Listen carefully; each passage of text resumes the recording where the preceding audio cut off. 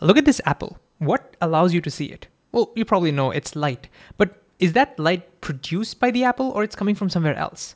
And take a look at this picture. What's happening over here?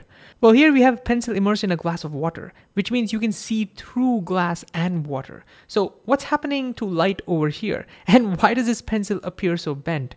What's going on? How can we use the model of light that we already know to answer these questions? That's what we're going to figure out in this video. So let's begin.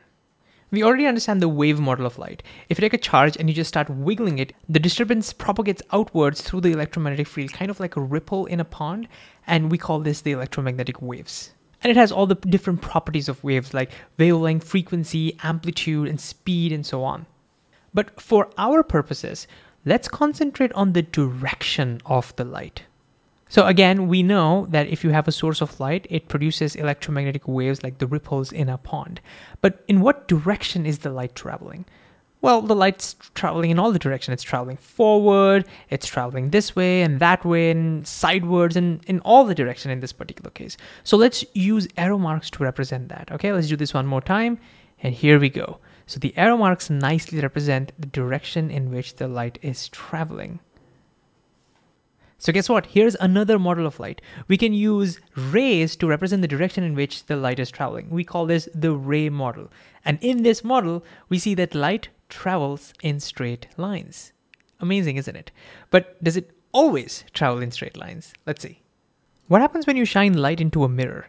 Well, let's again use the ray model. We have rays of light coming out from this torch, for example, and let's see what happens when it hits the mirror. It bounces off, and therefore you can clearly see light is no longer traveling in straight lines. And this has some interesting result.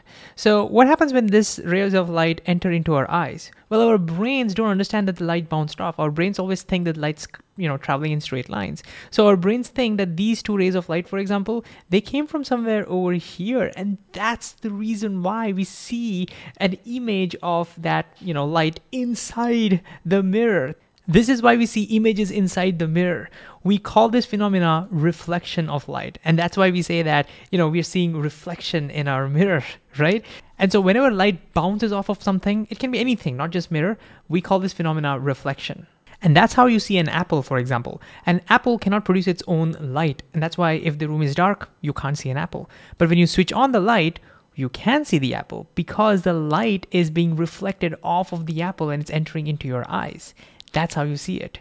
But wait a second. If you're using white light, why does the apple look red in color? Shouldn't the apple also look white? Ooh, that's an interesting question. If you zoom in, what's really happening is this. What we see as white light is actually a combination of all the colors of a rainbow. So all the colors of the rainbow are falling on the apple. But guess what? The apple does not reflect all the colors of light. The apple only reflects red color. All the other colors are absorbed by the apple. We call that absorption. Okay, so light not only gets reflected off of things, but they also get absorbed. And what happens to the energy of that light? It doesn't just disappear, but that energy gets transferred to thermal energy, and that's what heats up the apple just a little bit. But anyways, this is the reason why we see the apple to be pretty much red in color, because it reflects red light and it absorbs the rest. Similarly, the leaf appears green because it reflects green light and it absorbs the rest. Now, whether a particular frequency of light gets absorbed or reflected depends on the frequency and it depends on the material itself. The skin of the apple interacts differently with light compared to the skin of the leaf. Okay, but what else can light do besides reflection and absorption? Well, guess what? Light can also get transmitted. And you can see that in glass, for example. Of course, there is some light that's being absorbed. Some light is also getting reflected, which we can't see. But you can see a lot of light is actually going through. We call this transmission. And again, just like before, whether light is going to get transmitted, reflected, or absorbed depends on the frequency of light and it depends upon material. It turns out that the frequency of light that's in the visible range, well, most of that light gets transmitted through glass, but not through apple, for example. And when light does get transmitted, you can see that it again does not go straight, it bends. You can clearly see that over here, right? And this causes some pretty cool effects. For example, if you were to insert a stick inside, say, water, Again, visible light can transmit through water, and when light comes out of water and say reaches our eyes, look, it bends. But again, just like before, our brains think that the light is always coming straight, and so we will see the light coming from somewhere over here. So we will see the tip of this stick, not over here, but over here, and that's why it appears bent to us. And the same thing's happening over here. Because light bends as it comes out of glass and water, we see the image to be pretty distorted, and it looks pretty cool, huh?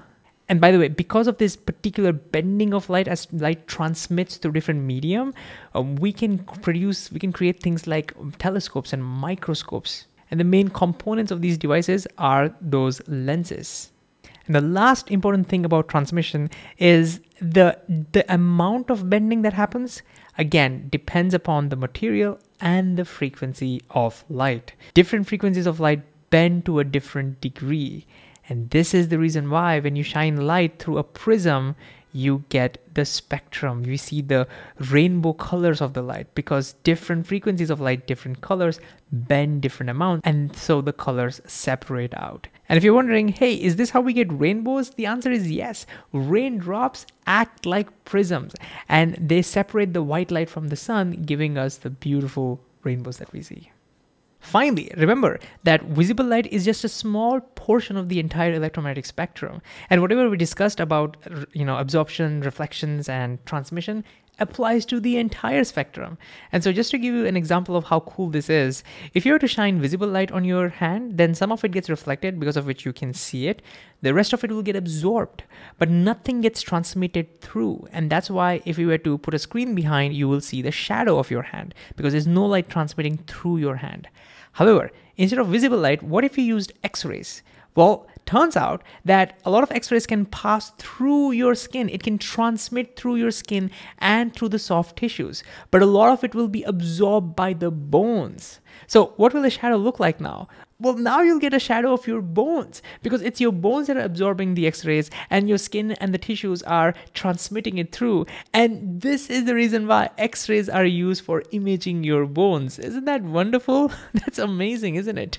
So long story short, when you shine any light on any object, it can be reflected, absorbed, or transmitted. And how much does an object reflect or absorb or transmit light purely depends upon the frequency of the light and the material.